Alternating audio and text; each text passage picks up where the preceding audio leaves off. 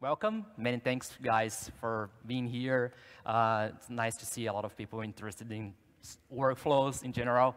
My name is Ricardo Zanini. I'm at Red Hat. I'm Principal Software Engineer. And today, we're going to talk about workflows and basically two projects that I'm involved in the community. The first one, the CNCF Serverless Workflow Specification. Our implementation at Red Hat, what we're doing for that spec, and a little bit of demonstrations, use cases, and as promised in the description of this talk, by the end, hopefully, you guys will be able to create your own workflow project using this technology, right? Okay, first thing about the spec itself. It is a CNCF sandbox project for quite some time. We're working towards incubation right now. It is a DSL to describe workflows. So we are working through this to be a vendor-neutral specification to describe workflows. So any kind of technology or implementation on projects out there, being open source or not, can use this spec, all the workflows descriptors, the parts of the specification to do all the implementation on your site. I'm going to talk about a little bit more about that. Being a spec on CNCF, open source, we are focusing on standards. So everything that we do, everything that we connect, are supposed to have a standard. So it is like Open API, gRPC, all those kind of things. It is related to the spec as well. I'm going to explain that a little bit more. And of course, there's a lot of projects and companies already helping us there in the spec side. And we are, of course, looking for contributors. So if you're interested in workflows or if your company is somewhat interested in workflow, would be nice to have you there, to share your ideas or maybe taking a look in the spec and see if that fits your use case or not. If it is not, we can talk and we can change some things. Everything is, open to talk. So it is a very welcome and warm community. So go there, and if you scan the QR code, you went to the serverlessworkflow.io. There's all the information is there. We also have a Slack channel at the CNCF Slack. So you go for serverless workflow, and we have a channel there. We can connect, we can talk, and you can ping me offline if you want. Okay, let's talk about a bit more about the specification itself.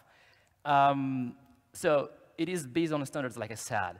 The first thing is cloud events. So a workflow running on serverless infrastructure is supposed to have support for events, support for cloud events, of course, because we are tied to that specification as well. Well, so we choose cloud events because of obvious reasons. It's like a standard, it is open, it's not within CNCF as well. And it has a way to structure your events. And for workflows, that would be super handy because you can use events to start a workflow. You can produce a workflow you can produce an event from a workflow. You can consume an event from a workflow. So it is pretty handy. I will show you a little bit more about that in a minute. Also, to connect to other services, like we have a workflow and you need to compose other services, you usually have to connect to external services. So for that, you can have Open API specification to connect with your workflow to describe your service and methods that you want to call, and you use Open API specification to do that. As well, Async API, gRPC, and GraphQL. All of them are supported by the spec. So you can describe your functions within the workflow using all of those standards. And of course, we have workflow patterns like control flow for execution order, error handling, data management, data filtering, data transformation. We have an expression language, we don't have an expression language itself, but we do support JQ and JSON path. So while you're running your workflow, and imagine that you're composing with other services, you are calling other services and orchestrating your services.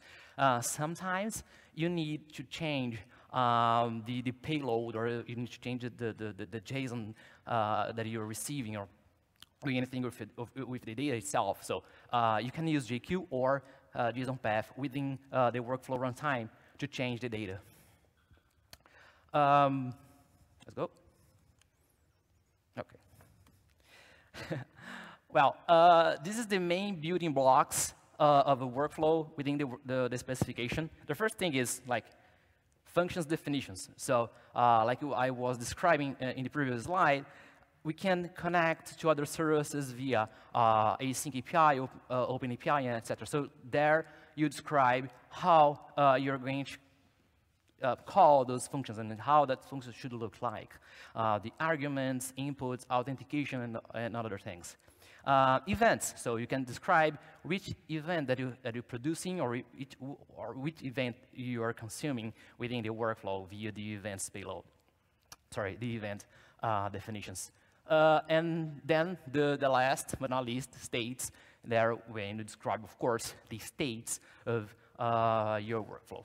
Right, so this is basically the backbone, the fundamental structure of the workflow based on the serverless workflow specification.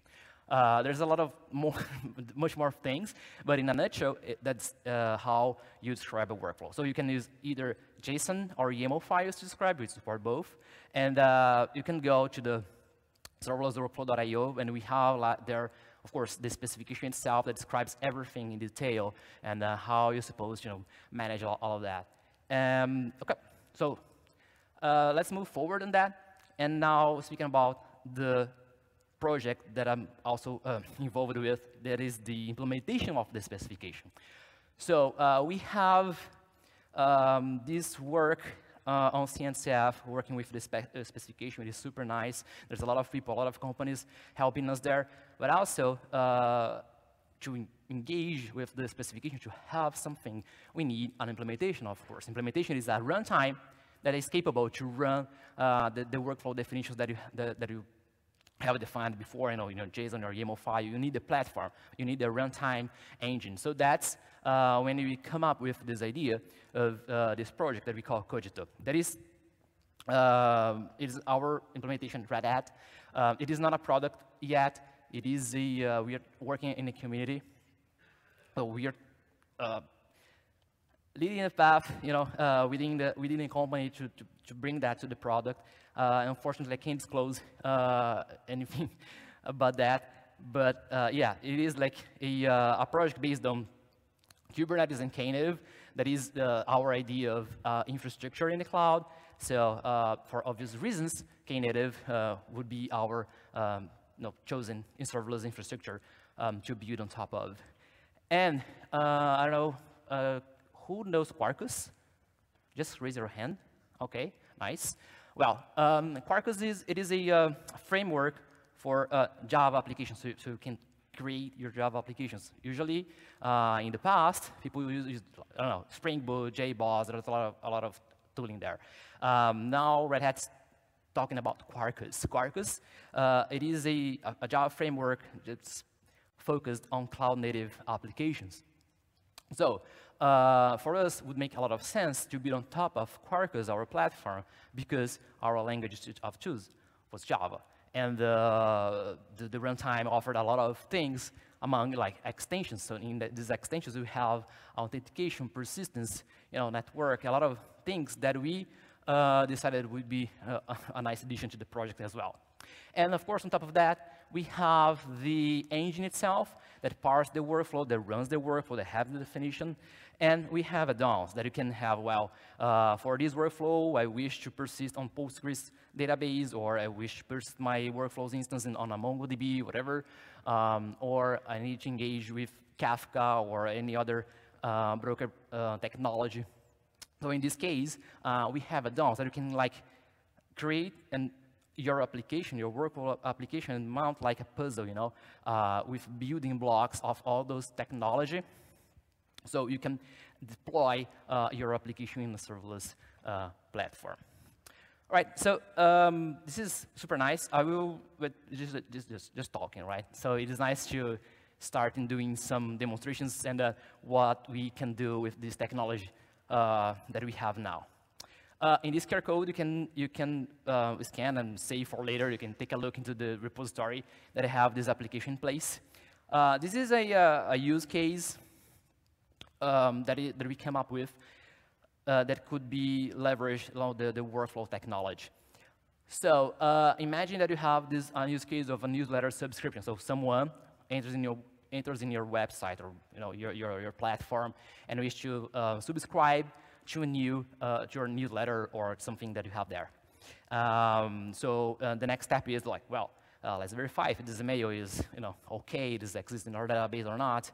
We subscribe and we send an email to the person that subscribed to the newsletter or whatever, and we wait for that verification because someone could have your email and go there and subscribe for you, and you start receiving spam and you don't like it. So it is nice to have a way to verify if the person that sends that email is that person. So in that part, the workflow should halt and wait for the verification itself, for the person that subscribed to say, hey, yeah, I did that subscription and I wish to have that newsletter in my mailbox. Whatever. And in the end, after receiving the verification, we can broadcast this new subscription into the platform. What that means? Well, we can produce a cloud event within the platform, and other stakeholders, actors, other services, brokers, whatever can listen to that and act upon that event and do a new thing. Imagine, I don't know, maybe broadcasting to your marketing team and say, hey, we just received a new subscription. Why not send a welcome email for them, something like that. So this is I believe, a simple use case that people can understand, and how that could be, how we could leverage our workflow technology to implement this. So imagine now that we have this service that has our subscription database. So it is a REST service in your platform, and you need to interact with that service, and you need to call that service to say, hey, I wish to subscribe a new person. I wish to confirm that subscription and whatever. So how do I call that service, that external service? And when I wait for a verification, how do I do that? How do I halt my execution and wait for a new event to come, or a new request to my workflow to come to resume the workflow and go further? This is the infrastructure that I come up with. Like I described, the Kogito project is like building blocks with based on Quarkus, Kubernetes, Knative. So we give you the tools for this first iteration of the project. It is more focused on developers. So we give you the tools so you are capable to implement something like this. And in this case, you have like once I receive a new request of a new subscription, I do I persist that information. My workflow is a Knative service. By the way, my subscription service also, it is a Knative service. Could be, a lot of Knative functions as well will work. But in this case, it is like one service just for demo purpose. So, and my workflow will make, requests to the subscription service. So how can we do that? For this demo, we are using the OpenAPI definition, so we can call that service. That service has their own database, do all their stuff there. And our workflow will halt the execution and waiting for a confirmation email. As soon as the people click on the confirmation email, we come up, we scale to 1 in the Knative platform, and we resume the execution and the final subscription. So let me show you this application running. All right. So this is the front end of our subscription application. It is just a demo. Please don't take that with a grain of salt. In the QR code that I showed you in a couple of slides ago, you have the link for the GitHub project that has all these services in there, the description and everything else. You can take a look later if you're interested. And let's get back to the application. All right. So if we go in our Kubernetes instance, we don't have any pods in this namespace. We have only the Postgres database, that is the technology that we are using to persist our information, persist all these subscription things and workflow executions, etc. And as soon as I create a new subscription, let's see if that works. Please work. All right, let's put my email here. All right, I'm supposed to add a loading screen, but when I do the first request, my pod starts working.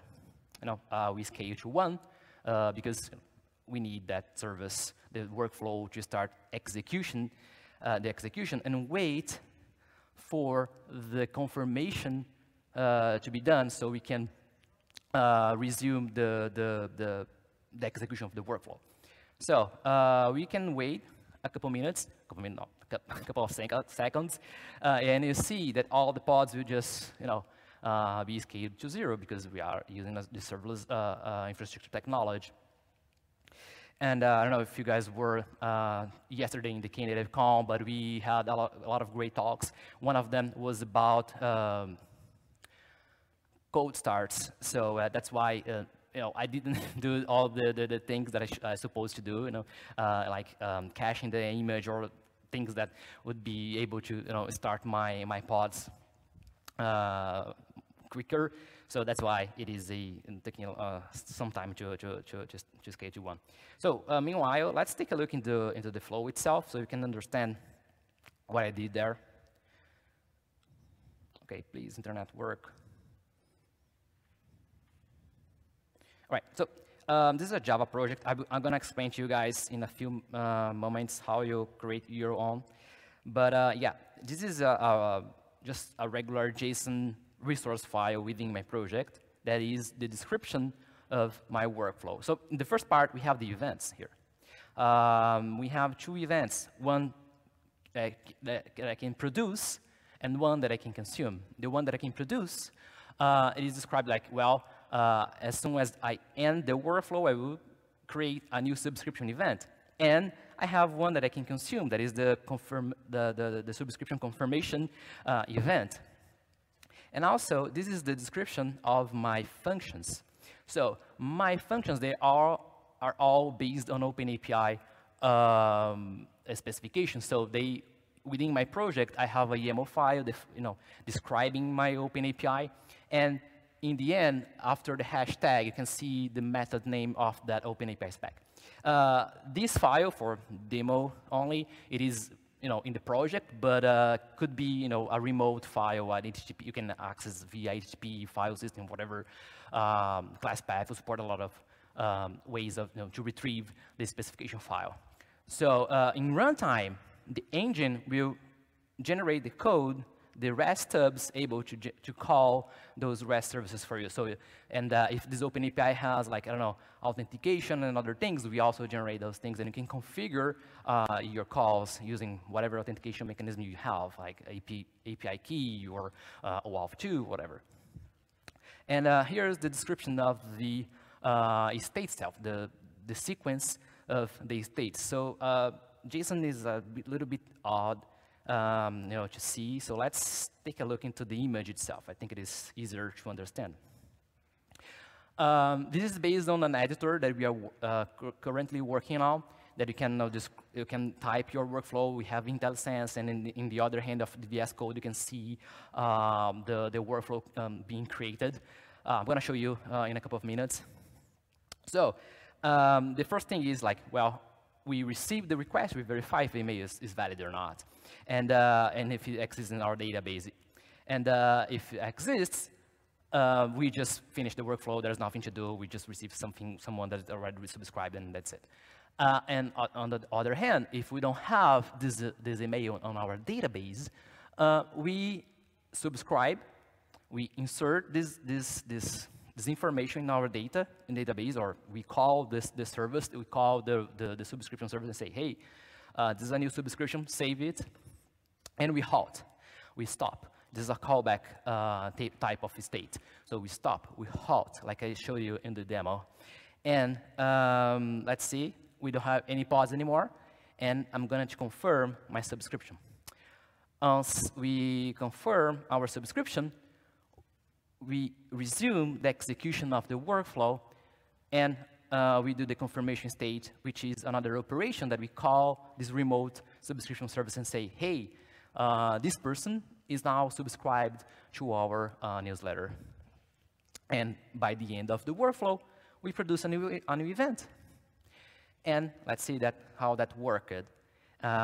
You know, we have both services, the workflow service and the service that we just called. And I have this, I don't know if you can see, I don't think so. Yeah. This is just a way to display, to consume the event that we just published.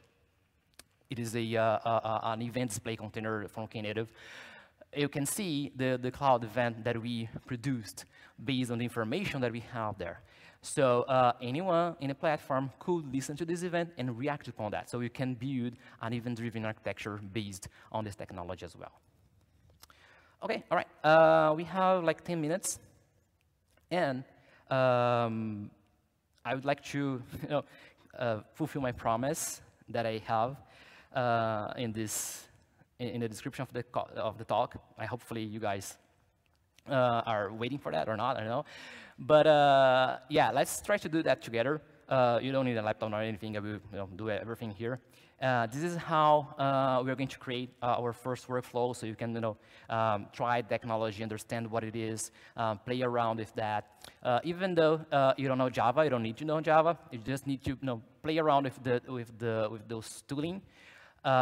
This is like I said, this is the first iteration of the project. So in this first iteration, we are aiming for Java developers, not Java developers, but developers in general, that can use this technology to build their own workflows. But in the future that we are just planning, you don't need to know any kind of underneath technology whatsoever. I will show you guys a POC that we are preparing, so how you can leverage workflows without knowing this technology, just drag and drop the boxes of the states of the workflows, describing your functions, assessing service registry to retrieve your functions to call, to do a lot of things. Well, for this stage, what are we gonna need? Java SDK, of course, Maven, Quarkus CLI. Quarkus CLI, it is the tooling that we chose to build on top of this technology and what we are doing right now to create a new project. So this command line will create a new project from the scratch. So you don't need to do anything. You just have to run this. And let me run here. No, not here. Wrong. Okay. Maybe here. Okay. All right. So, oh gosh, it's terrible. Let me see if I can. Yeah. All right. What we're trying to do here. So I'm creating like a skeleton of the project with some extensions and some building blocks from Quarkus and from Kogito to create this project. And in the last line, it is the name of my project. So my namespace and in the name of my project and the version. So I just sit down. Whoa. All right.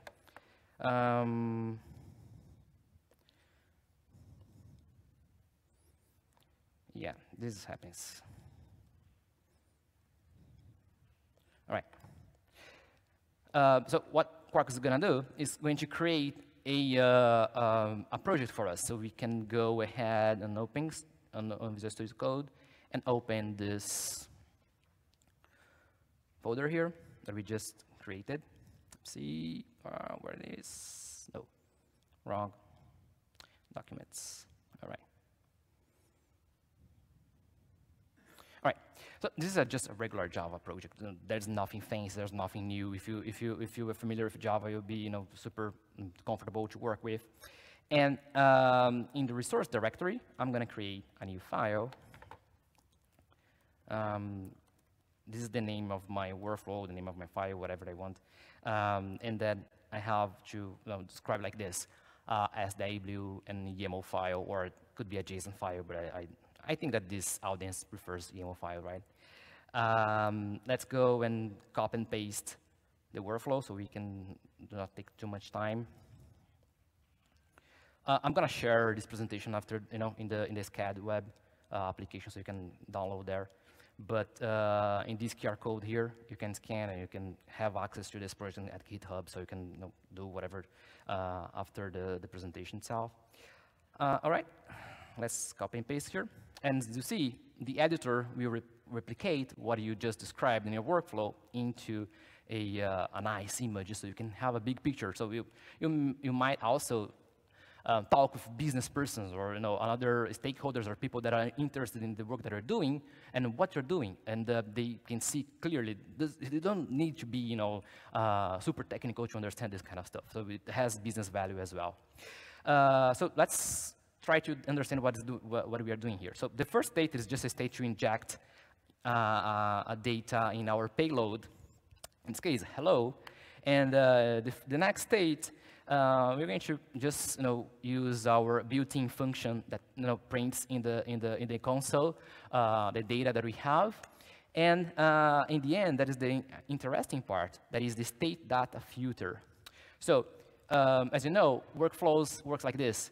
The input of a workflow, it is the output of the previous one, right? So in this case, the last state will produce a new payload because we have this state data filter for output. So the output of this last state, the print state, we want to apply that JQ expression there. All right. So let's see that working. Well, we have time. Let me see a new terminal. All right. So if I run Quarks dev, please work. It will compile, build my project, and we're going to start in what we call in Quarkus dev mode. So you can access the application and play around with that. So yeah, let's please work. Okay. Yay, Wi-Fi. Yeah, no, yeah, totally fine. I have time. I have 10. Okay. Yeah, 10-ish. All right. So this is just a regular Quarkus application. If you go to the Quarkus guides and you create a new application, you'll see something like that. And the interesting part is the Swagger UI.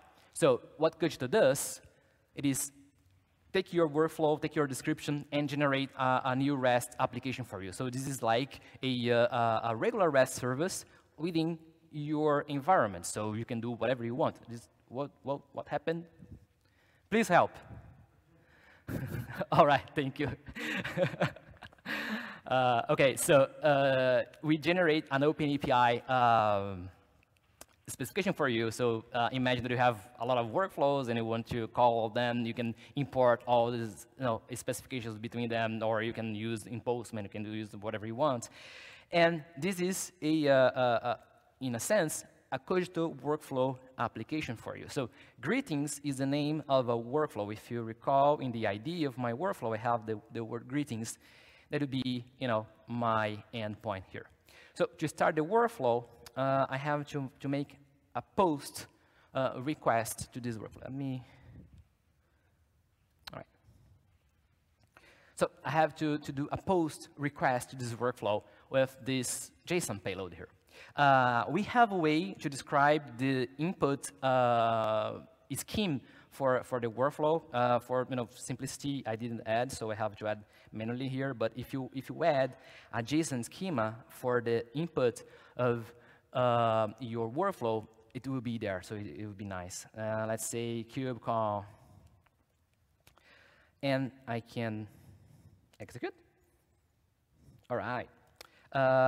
This is the response of the execution of my workflow. So it is hello kubecon, and so pretty funny and easy to do. Lame, I know, but it is just for demo purposes. You can download the other example that is much more complex, that a lot of other features there. But the nice thing is, well, what happened? What? I don't know. Okay, start again.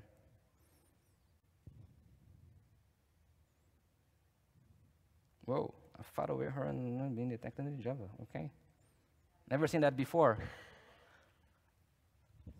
5, okay. This is the last thing. All right.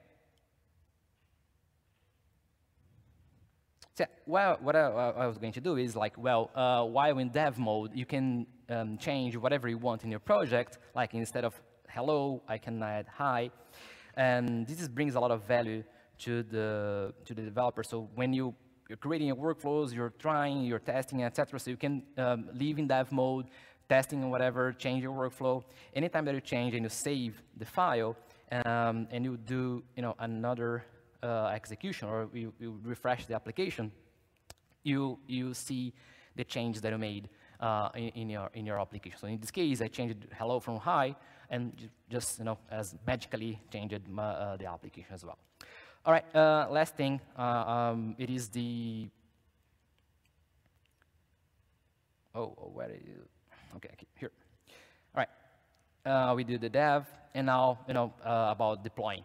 So what this Quarkus application does is like we generate all the YAML files that we need to have in order to deploy any Kubernetes instance that you have. So in this case, I have Minikube, so I have to set up a few things.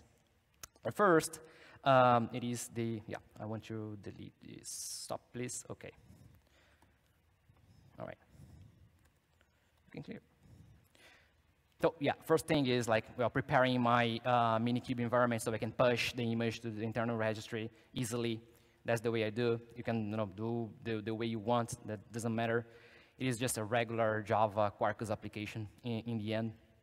And here, we're going to build the image based on the project that we already have and generate all the YAML files to be able to push to a Knative environment.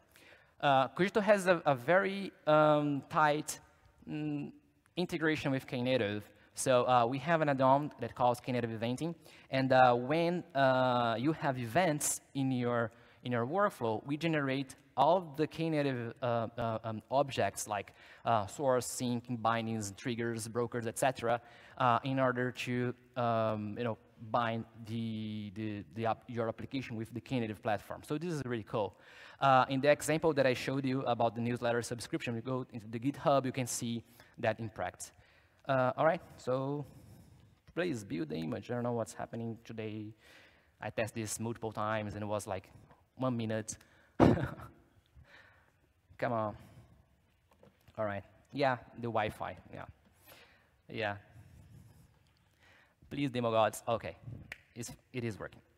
So yeah, since we have access to the Minikube registry, you can see our image that just pushed to the registry right now, and Quarkus and Kogito will generate the information. No, one to one, but the information that you need. The YAML files that you need to deploy in your instance. So in this case, it is pretty straightforward. I can go there and apply. Hopefully, we work. Please work. Yeah, and I can do something like this: KN service list, and you see, the service there. It is wrapping up, becoming ready.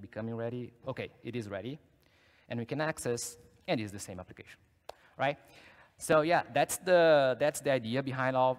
Hopefully I could go through all of that. We have only 1 minute to questions. If you have any questions, if we do not, you can ping me offline. That's the way. I'll be around. We can talk. All right, many thanks, guys. Any questions?